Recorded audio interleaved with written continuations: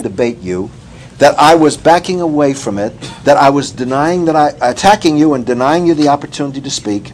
And I said, if you will designate a representative of the United Pentecostal Church, I will be happy to engage in a dialogue or debate with them. I had only one, and I have correspondence with you people on this. I have only one question that I want answered.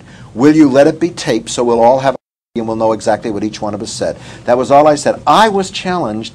I responded. So you're telling me that I'm taking 90% of the time. The tapes won't show that. All I'm trying to do is respond to the questions. And I'm asking you to respond to things. When I'm trying to answer them, you're coming down on me as if I was the bad guy. I'm the guy that was told that I should respond to you. I'm trying to respond to you.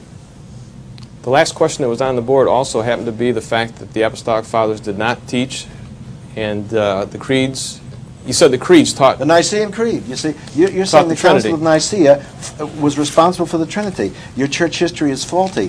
The Nicene Conference was called for the express purpose of dealing with the Arian heresy, which did not attack the Trinity because Arius said he believed in the Trinity.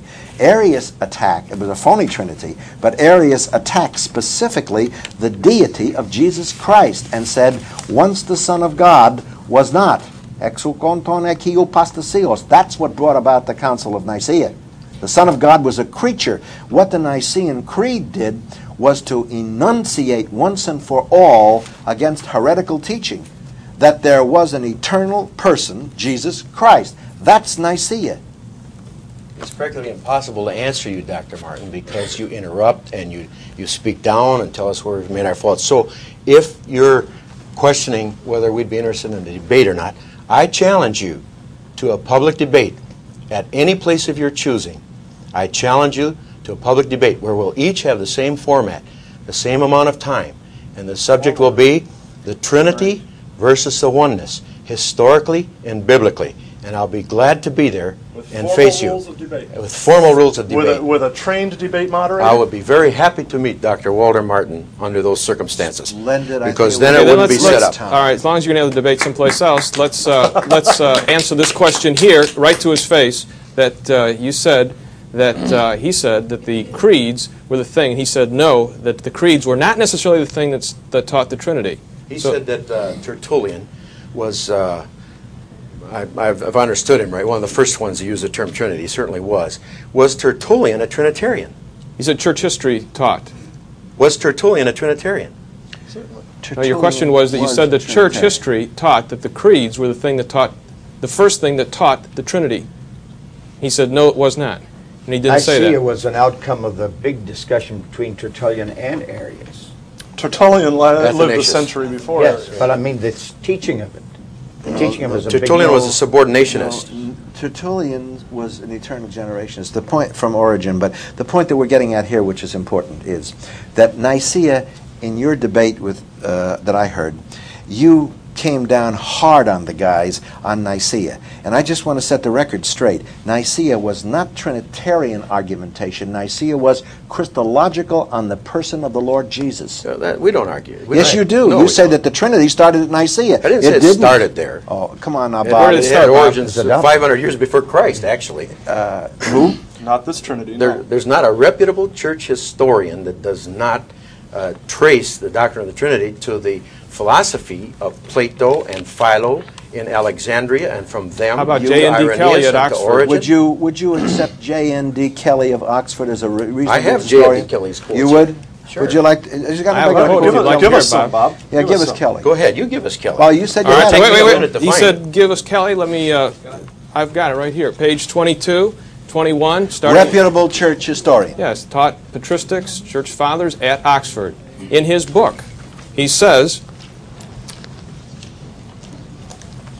he lists, I counted them, 26 verses starting with the New Testament that show the primary foundation of that which would become the creeds found right in the New Testament scriptures. And this is what he says. He says that nevertheless, the Trinitarian ground plan obtrudes itself obstinately throughout, talking about all these passages that he's just listed, 26 of them referring directly to the Trinity. And its presence is all the more striking because more often than not, there is nothing in the context to necessitate it. The impression inevitably conveyed is that the conception of the threefold manifestation of the Godhead was embedded deeply in Christian thinking from the start and provided a ready-to-hand mold in which the ideas of the apostolic writers took shape. If Trinitarian creeds are rare, the Trinitarian pattern which was to dominate all later creeds was already part and parcel of the Christian tradition of doctrine. J.N.D. Kelly, page 21 and 22. And I have quotes going all the way through the Apostolic Fathers from Kelly. The statement's not true, according to him, Bob. John, it's plain to see that this discussion, we've entered into it. We came here in honesty, and it's plain to see that you're not impartial.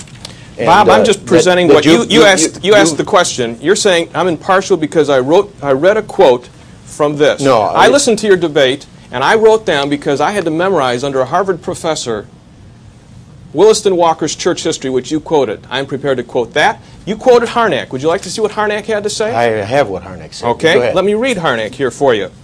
Talking about the very view that you're holding. It says, concerning monarchianism, they could appeal, talking about the church fathers, one, to the rule of faith, in which the personal distinction between the Father and Son was recognized. Number two, to the Holy Scriptures, from which it was, in fact, easy to reduce the arguments of the monarchians to absurdity. Number three, to the distinction between Christians and Jews, which consisted, of course, in the belief of the former in the Son. And lastly, and this was the most important point, they could cite the Johannine writings, especially in support of the doctrine of the Logos. It was of the highest importance in the controversy